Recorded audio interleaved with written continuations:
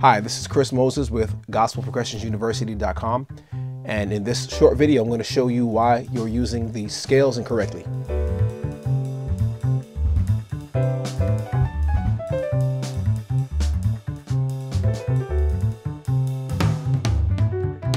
I know that many of you are used to playing your modes like your C Ionian. I think I may have said Aeolian before.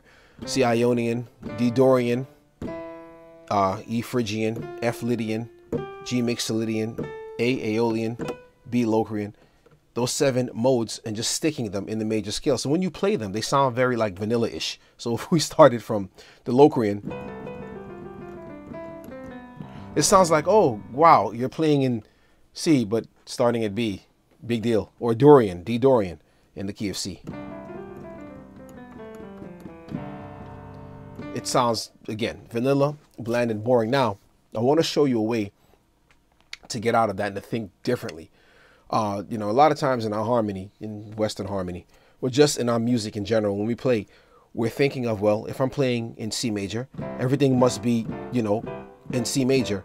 If occasionally I'll have a, you know, a sharp there or a flat there, hey, it sounds colorful.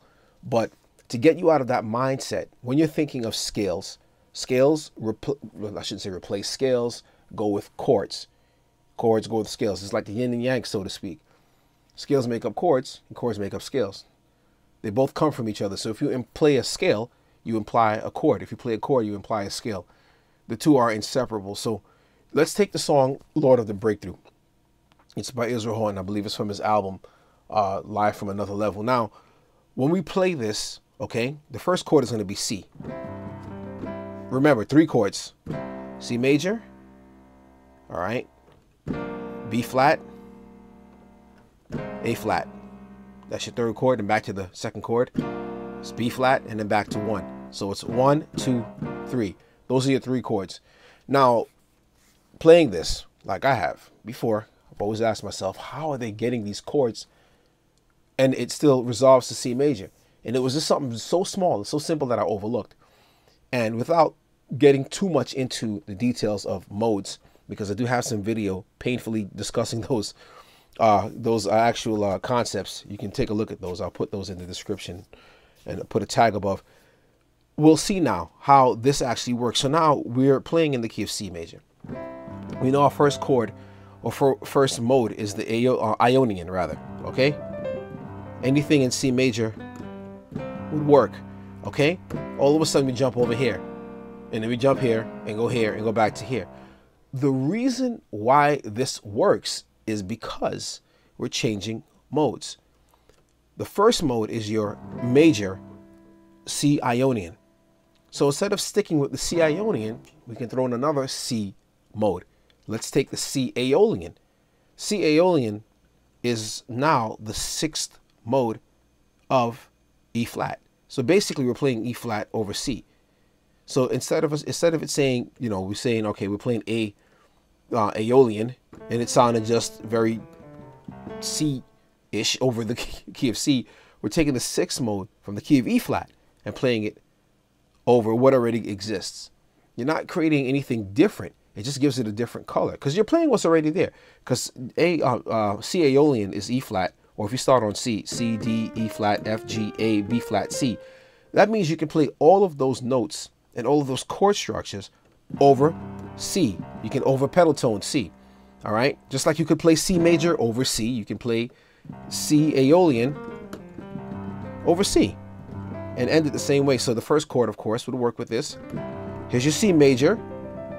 Now we're changing modes. And then again, A flat to go to B flat. So because we're pedal toning on C, we can go right back to it. I mean, it really wouldn't matter. Just like in the key of, well, that same key actually would work. You can still play in the key of C and pedal tone G, because it's C Aeolian, and still end on C. Of course, your ear is used to hearing that. But the point being is that instead of playing your, you know, very rooty when I say rooty, just root oriented modes that start, you know, on F Lydian and still end up somehow it's sounding like it wants to go to C. It's because it does. But if you took that and said, okay, instead of playing F, you know, Lydian, let's play C Lydian.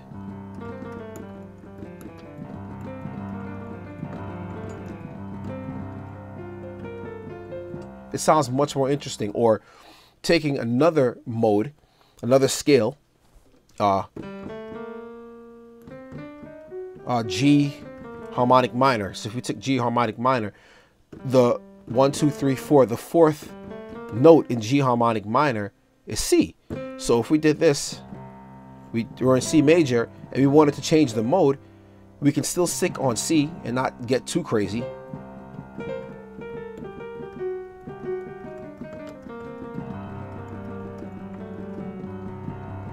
It sounds very mysterious and very different. But again, that's what you're looking for. So all you need to do is learn your modes, learn all of them, of course, in every key, and like you would play them in every key, and just switch them back and forth. So if I wanted to play, instead of just D, you know, D Dorian, again, over C, it's very boring.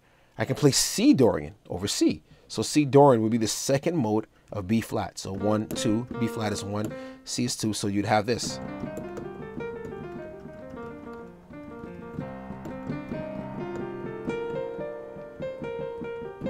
And it doesn't sound weird, and this, you can end on C. So this will give you some ideas, hopefully, on how to take songs outside and say, hey, let me just learn these modes. And you don't have to have any unfamiliar or crazy scale, you know, that's just different, you know, really, really jazzed up.